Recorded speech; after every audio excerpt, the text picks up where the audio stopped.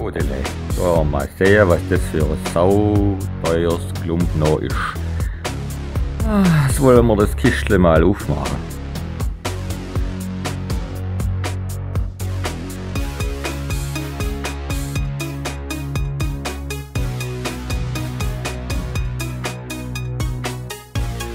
Ja, heiliges Blechle, das ist ja ein saugeiles Teil, Mensch.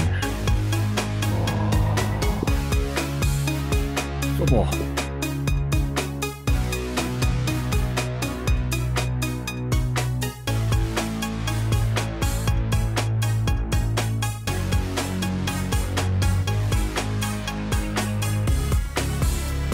Jetzt wollen wir das Kerl mal rauslupfen. Das ist ja ganz schön schwer. Das wiegt etwas. Ja, das ist Metall. Für das Raubefahrwerk. Aus Plastik. Natürlich ein Klump.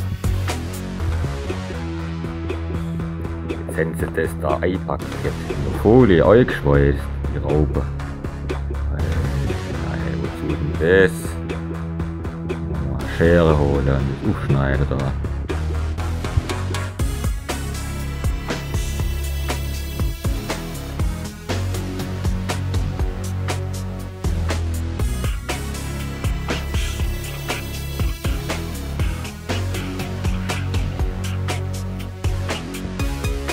Der Unterlage 10 kostet 7, aber Leute, ich sag euch das gleich, das ist so schwierig, weil das sind jeweils Schrauben noch dran dreht, auf jeder Seite und diese Dreckschraube, da kommst du gar nicht richtig ran, weil die Schrauberkette schwerer sind. Das haben sie nicht gut gemacht. So, da gab es eine Art Schuhlöffel für Fahrertüren, jetzt werden wir die mal aufmachen. Hier jetzt. War ja bloß 45 Grad und dann hört es auf. Ja, was ist denn das? Da kommt ja gar kein dicker Fahrer rein. So, Drecksklump, diese Scheierwurtler, diese Elendinge.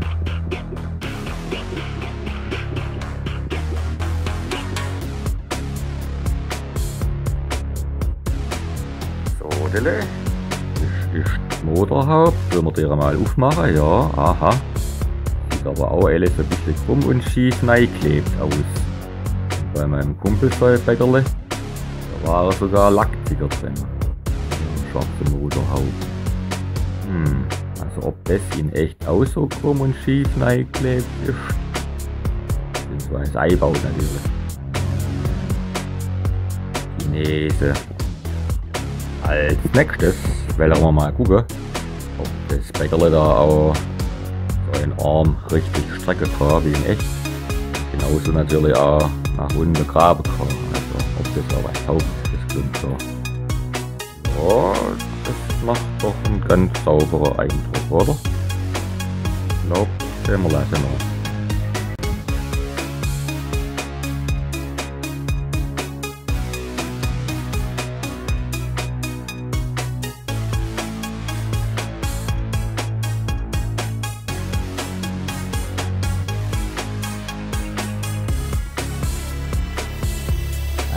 Die Lüftungsgitter am Oberwagen, links und rechts, krumm und schief reingeklebt. Eine links, rechts und schief, als ob es auf dem hohen Seegang auf dem Schiff montiert worden wäre. Oder der Ratzefatzel besoffen gewesen wäre. Also das geht für das Geld überhaupt nicht. Liebe CCM-Leute, das ist ein rechts Klump.